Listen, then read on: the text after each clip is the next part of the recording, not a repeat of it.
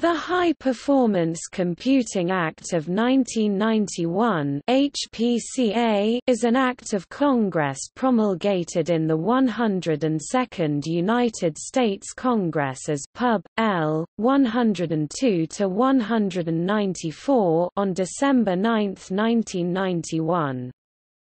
Often referred to as the Gore Bill, it was created and introduced by then-Senator Al Gore, and led to the development of the National Information Infrastructure and the funding of the National Research and Education Network (NREN).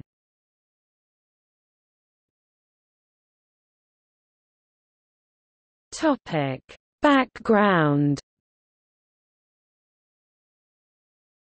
The Act built on prior U.S. efforts of developing a national networking infrastructure, starting with the technological foundation of the Internet ARPANET in the 1960s and continuing through the funding of the National Science Foundation Network (NSFNet) in the 1980s.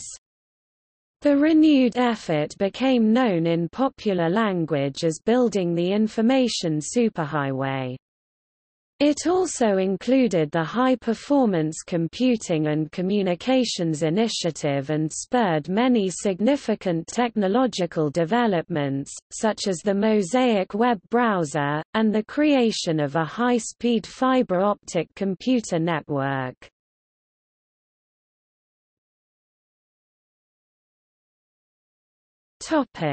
Development and passage.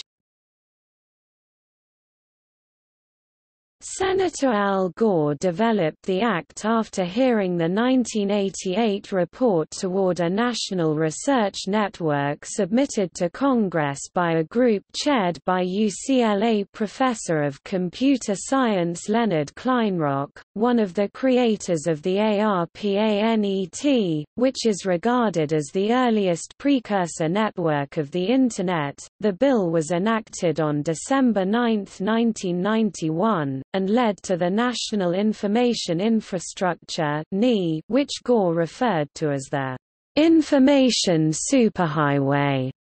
President George H. W. Bush predicted that the act would help unlock the secrets of DNA, open up foreign markets to free trade, and a promise of cooperation between government, academia, and industry.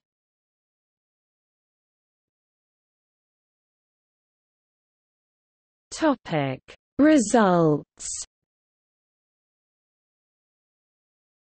The Gore Bill helped fund the National Center for Supercomputing Applications at the University of Illinois, where a team of programmers, including Netscape founder Mark Andreessen, created the Mosaic web browser in 1993, the commercial Internet's technological springboard credited as beginning the Internet boom of the 1990s.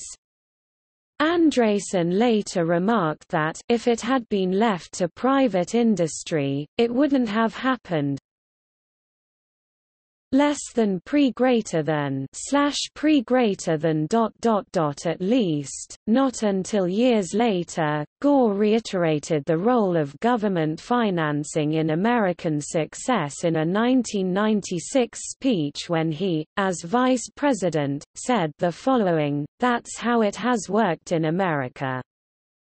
Government has supplied the initial flicker, and individuals and companies have provided the creativity and innovation that kindled that spark into a blaze of progress and productivity that's the envy of the world."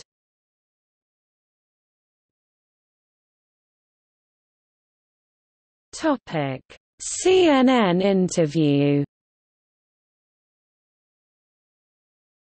Following a 1999 CNN interview, then Vice President Gore became the subject of some controversy and ridicule when his claim that he took the initiative in creating the Internet was widely quoted out of context or misquoted, with comedians and the popular media taking his expression as a claim that he had personally invented the Internet. George W. Bush, Gore's opponent in the 2000 presidential election, mocked Gore's claim during his acceptance speech before the Republican National Convention that year. The meaning of the statement, which referred to his legislative support of the early Internet, was widely reaffirmed by notable Internet pioneers, such as Vint Cerf and Bob Kahn, who stated, "No one in public life has been more intellectually engaged in helping to create the climate for a thriving Internet than the Vice President."